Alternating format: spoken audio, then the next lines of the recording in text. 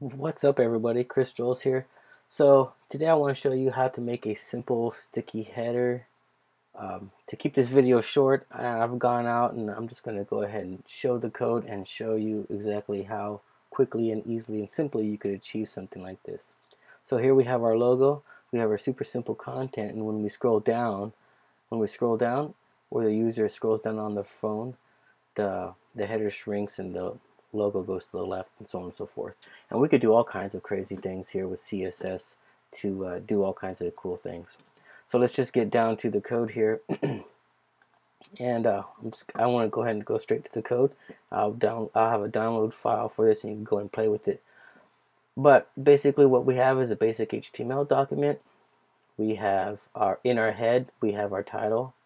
We have a link to a Google font to make it nice and pretty. We have a reset.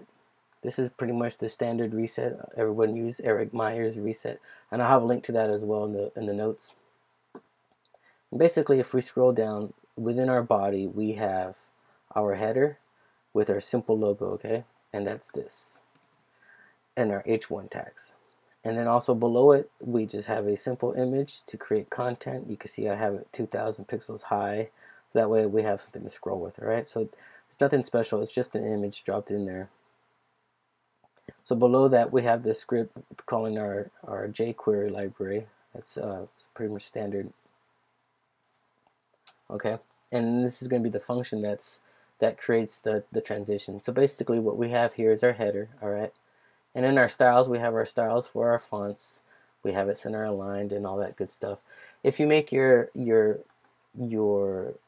header height 80 pixels, for instance, like mine, and you do your line height as 80 pixels as well, it keeps it nice and centered here as well. And then, of course, text align keeps it aligned in the center that way.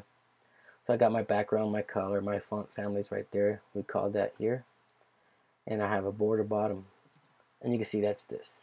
And so when I scroll down, I have a new set of CSS for header.sticky. And this is going to be the CSS that's called when we scroll down. You can see I've changed that position to fixed. That's an important one. You've changed your font size. Your line height is the same as your header height. We have a width of 100 pixels. Background colors changed. Our text has changed to alignment of left instead of center. We have a padding. We have a color change of the font. And also I've increased the line spacing so it looks better when it's shrunken down. And so that's this CSS, all right?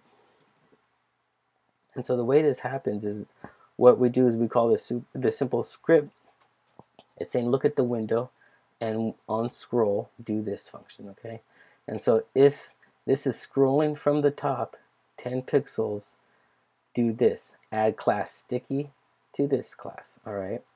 And if it's not doing that, remove this sticky class. So which means basically if we roll back up to the top and we're past 10 pixels, it's going to change it back to just header.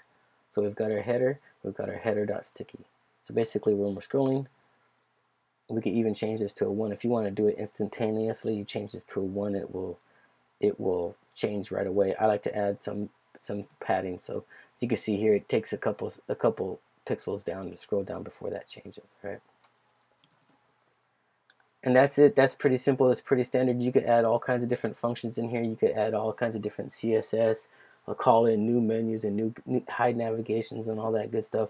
And what we'll do is we're just going to go ahead and add to this and add some navigation in future lessons and build upon this.